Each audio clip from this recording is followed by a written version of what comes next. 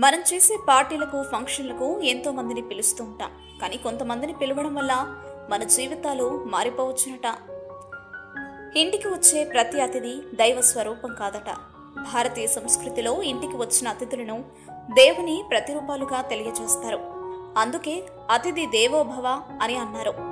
ఇంటికి వచ్చిన అతిథిని గౌరవ మర్యాదలతో సత్కరించి భోజనం చేపించి పంపాలి. కానీ కొంతమందిని ఎప్పుడూ అతిథిగా పిలవకూడదట. కనీసం వారిని చూసి అభివాదం కూడా చేయకూడదట.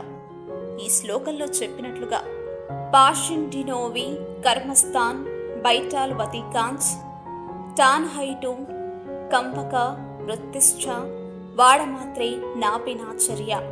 అర్థం ఏంటంటే, వేరే వారిని మాటలతో గారడి చేసి వారి సంపదను కాజేసేవారు, తన అవసరాల కోసం వేరే వారిని ఉపయోగించుకునేవారు, వేదాలను సన్మానించని వారిని మీ ఇంటికి ఎప్పుడూ ఆహ్వానించకూడదు.